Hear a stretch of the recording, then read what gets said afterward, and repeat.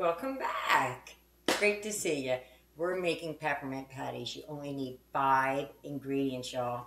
You need powdered sugar, peppermint extract, sweetened condensed milk. We're using sweetened condensed coconut milk because of the food allergies. You need a teaspoon and a half of shortening. I don't have any shortening. We're using vegetable spread. And then you need chocolate for melting. My chocolate is a little bit more expensive because we have some food allergies in the house and I can't use regular old chocolate. But let's get to cooking. This is an easy one, guys. And you know what I say, if I can do it, you can do it. Let's go.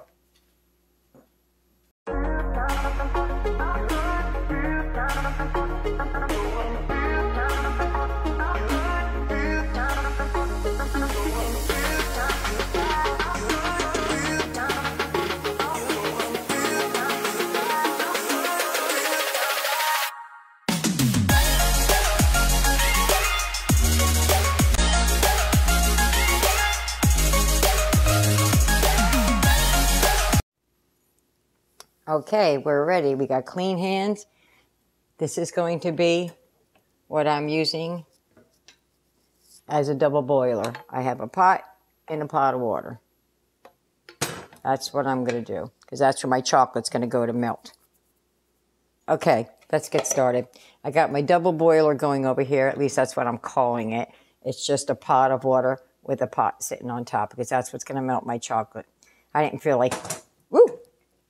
Oh, maybe I should have felt like putting it in the microwave. Okay, so let's get started with this. You're going to need a cup of sweetened condensed milk. Again, mine's sweetened condensed coconut milk.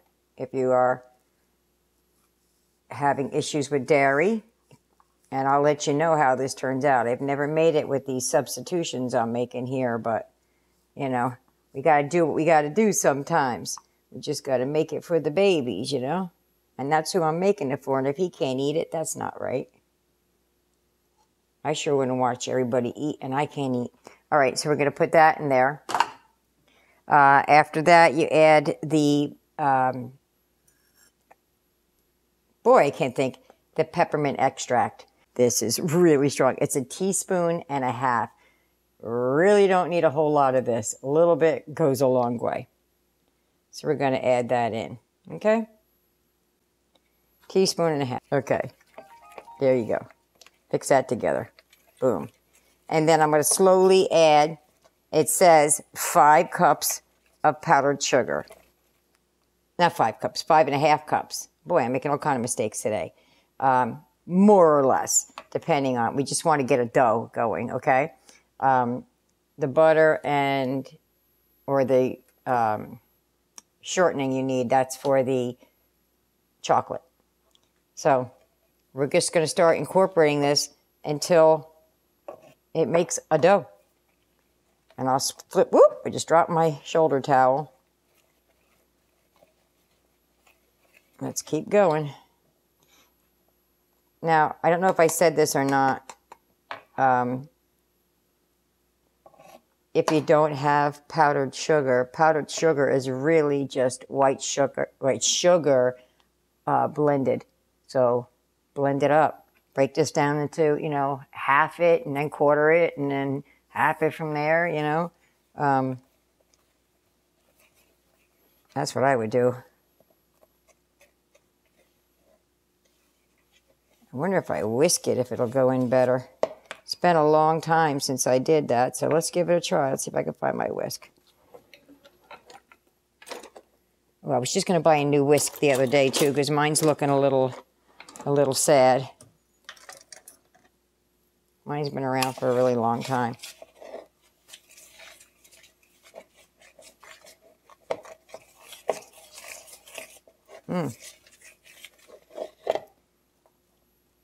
Well, it's not like it goes any better. It's still room temperature. Now, mind you, my counters are clean. My hands are clean.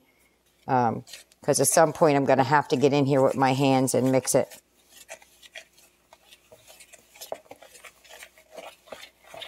I'm just trying to get a dough ball formed. It's not a dough ball yet.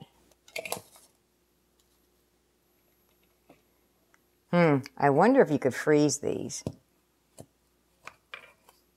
Probably could. I freeze everything. Depends on how many I make. I made 4 dozen cookies the other day, and they're gone already. But, you know, they like when I cook. They enjoy it when I bake. And, you know, I really like to see them happy. So, I know people just say that. Oh, seeing you happy makes me happy, but it really does. I'm probably going to have to get in here with my hands before long. Just so sticky looking. I don't want to put my hands in stickiness.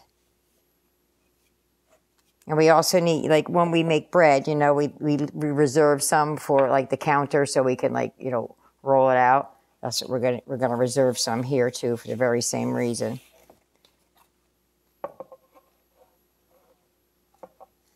And I'm going to start using my hands.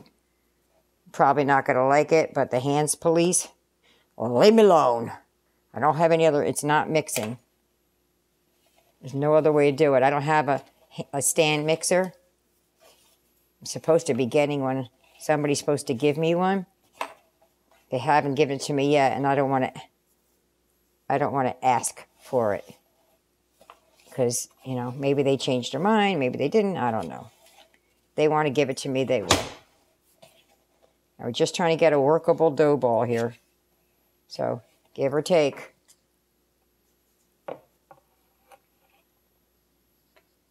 That's a lot. Let's just keep getting it going. All right, I'm going to do this. And when I get my dough ball, I'll come back. So you don't have to sit here and watch me do this. Okay, honesty time. While I was mixing this, I'm not sure if it was how I put my sugar into the cup, because I stuck it in there, I didn't spoon it in, or that I was using sweetened condensed coconut milk rather than sweetened condensed milk. Maybe that's a little bit more runny. But whatever the case may be, mine was kind of dry. So I had to add a little extra sweetened condensed coconut milk because it just was too dry. So there you have it. I only put in maybe an additional 2 ounces, maybe, if that. But it's, you know, honesty time. I almost put that on the counter. But here we go. It's time to roll this out. Can you believe that that is a ball of sugar? Holy crud. I have hyper kids.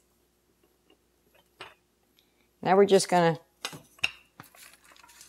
roll it out. And if it sticks, I'll just put some more sugar on here.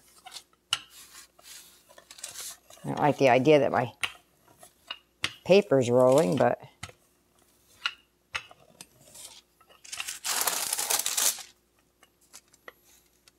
Now, you can roll this as thick or as thin as you want. Depends on how you want your patties. Do you want them super thin? Do you want them big? You know, you're just going to... I'm going to try and roll mine out to... I need a little bit of powdered sugar. I didn't want to open this, but it looks like I'm going to have to. Sticking. It's all right. We'll use it in something else. The other one was open also.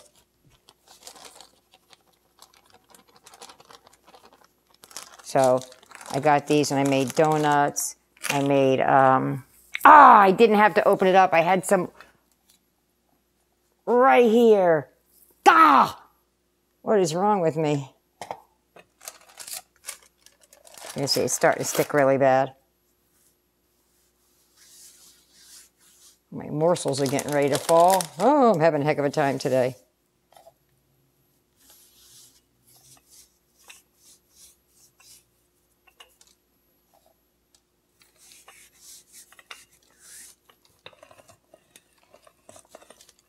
Oh, that's better. I didn't put any on the underside of this, so it's probably going to stick like crazy. But we'll just work it out if it sticks. We'll peel it off and start over again. I had to check, see if it was going to stick.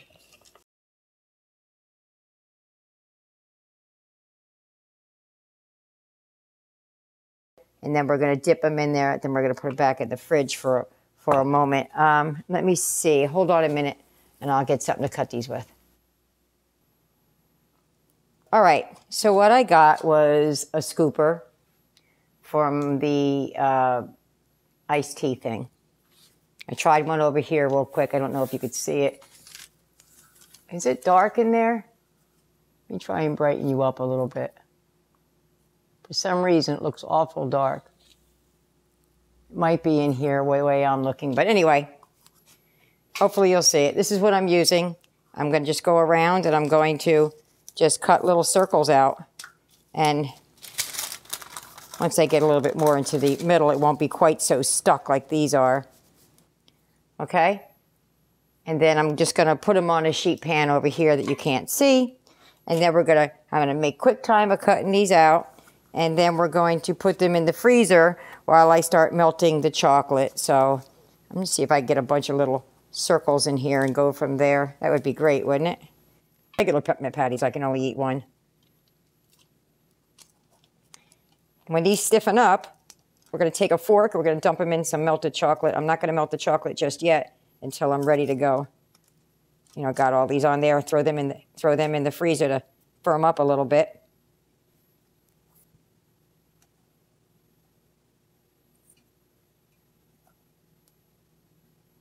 Oh, it's not working out that good when it gets to there because of the handle wants to get involved.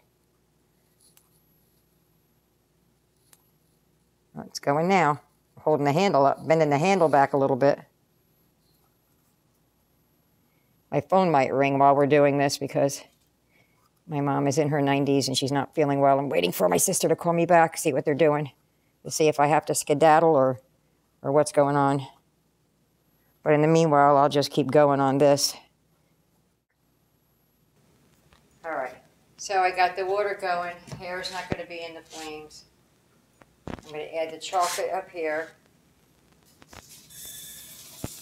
I have more chocolate off to the side there, but what I want to do is I want to just start with one. And then, of course, you needed the vegetable spread that we talked, not vegetable spread. What do you call that? I can't think what it's called right now. Shortening. Goodness gracious. Whew, that was no fun.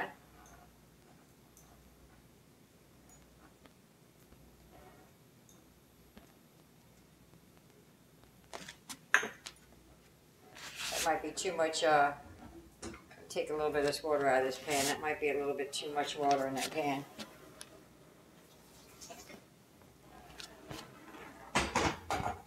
There we go, that's better. This pot is heavy, and when you put I put the heavy pot in there, it displaced the water quite a bit. So we'll just start here with this. And here in a minute, it's going to start melting. It's already melting the chocolate in the bottom. Yep, there we go. How about that? And I really think the butter is just so that we can get this, the shortening.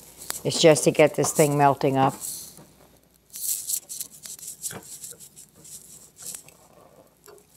If I need a little bit more butter, I'll add it. You know, nothing's written in stone when I'm cooking anyway. When other people cook, maybe. I know that baking is a little bit more precise than cooking. You can eyeball it, mostly. But, smells good. Smells like chocolate. Makes me want to eat it right out of the pan.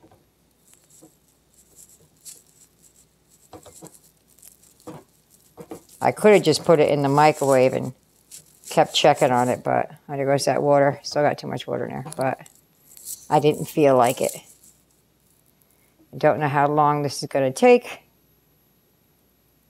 but I'll keep at it until we can start dipping the peppermints in it. All right, so here you have it. I had to put it in the microwave. It was taking too long, and I'm impatient. So Let's get it. Let's go. You're going to dip it. Now, I said to poke it, but again, I'm too impatient. And it's going to get messy. Woohoo! That's why he says poke it. Because it wants to stay. Oh.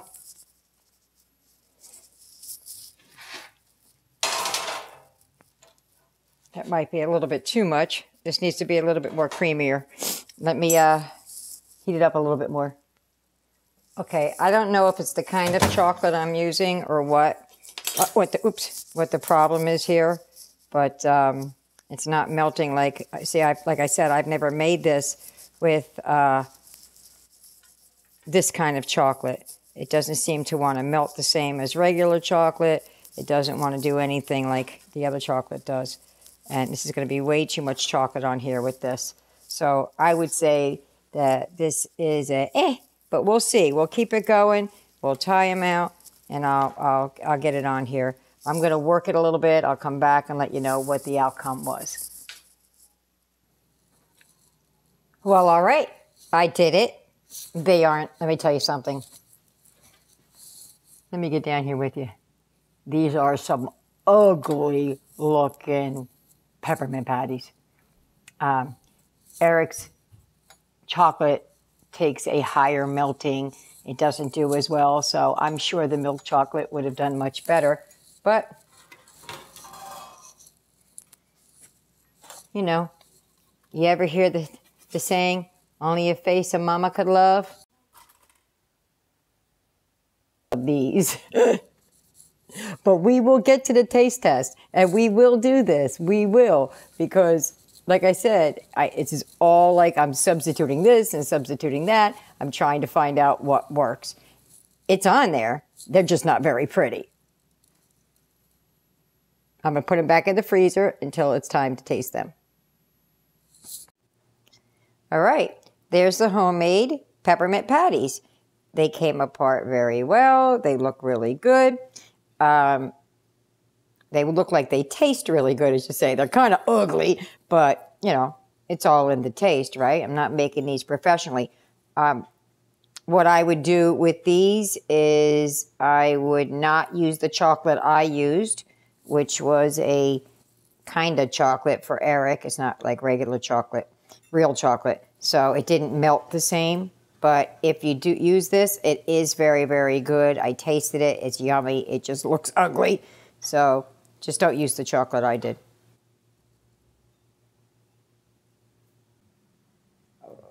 Let's go. Taste it.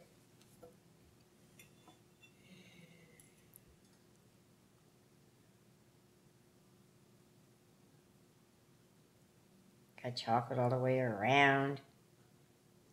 Oh, he's passing out. It must be good. Oh, how about that?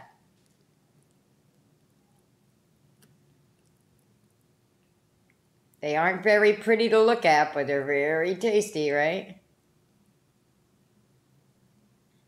Cool beans.